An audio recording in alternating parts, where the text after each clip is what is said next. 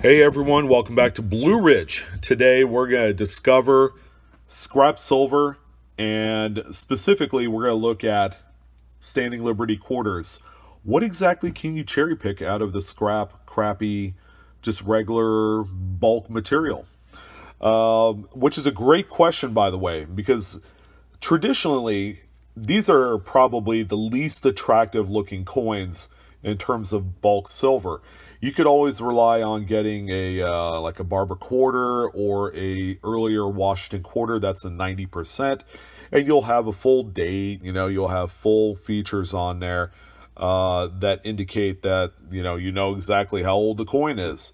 Whereas Standing Liberty, the design is such that the date is one of those areas, much like on the Buffalo Nickels, that wears out the quickest because it sits higher as a design feature on a coin. It's really annoying, but that's just, that's the way that these were made. The die work was really shallow on them, so they can't, it wasn't until later on, after the inception of the series, that the US Mint had decided to tweak the design features to make the date more offset while the fields are more incuse, so that way they pop more.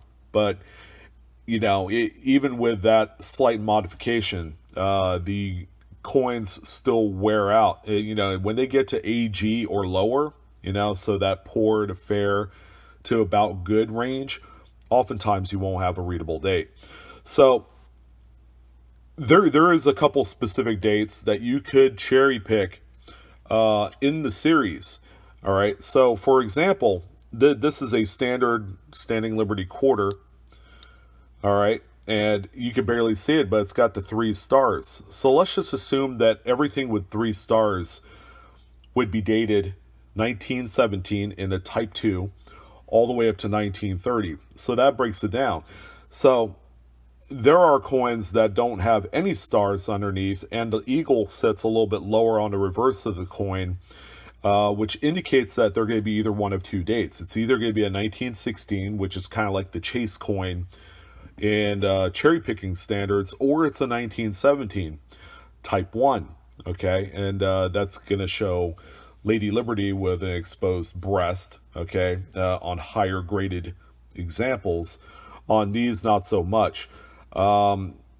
So you have your choice of a 1917, 17D, and 17S for a Type 1. So that's where the cherry picking opportunities come when you're looking through these quarters. So these are 10 coins that I picked up from my local LCS. Sorry for dropping the coin, but it dropped onto a wood table, so we're good here. These, 10 coins I picked up at $4 a piece. It's an okay deal, not the greatest, but for the sake of this video, every single coin I'm going to show you has no readable dates. Okay, just the way it's intended. However, you do have exposed mint marks, like on this one. You have an S. You can only imagine what date that could be. It could be a 1917 Type 2 S minted coin. So here's another one right here with a little bit more features, and you can barely read out the last number of the date. It's so worn that you really couldn't give a good guess on them. Looks like there was a strike through right there in the field. That's really not substantial enough to warrant a premium. Here's one that's really worn. This is somewhere in that poor to fair condition range. 3 stars. Here's another one that's worn slick. Same thing. 3 stars on the reverse. Right there. And I'm surprised. The stars really wear out pretty shallow as well. Here's another one right here.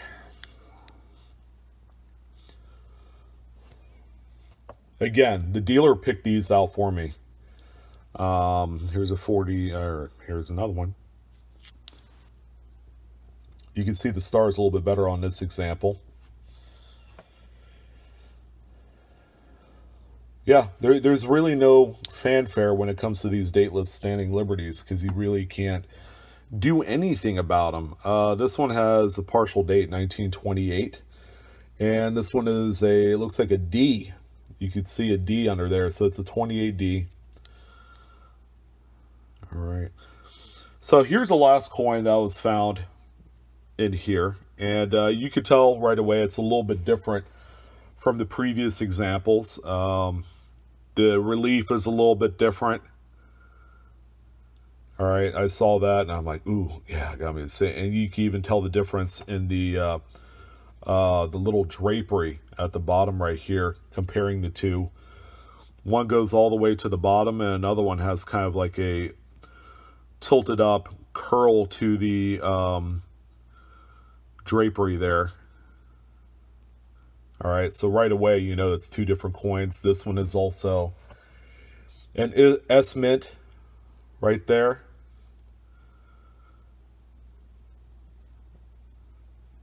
And no stars under the eagle. As a matter of fact, the eagle sits lower.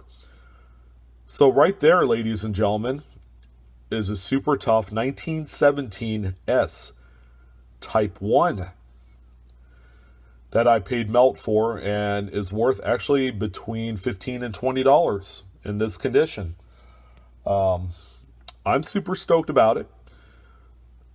And again, this is a way that you could go and just kind of cherry pick through silver. I love cherry picking through silver. Between finding BU examples of various different types of coins or just cherry picking some pretty nice 1 year specific type coins, I am on board with that.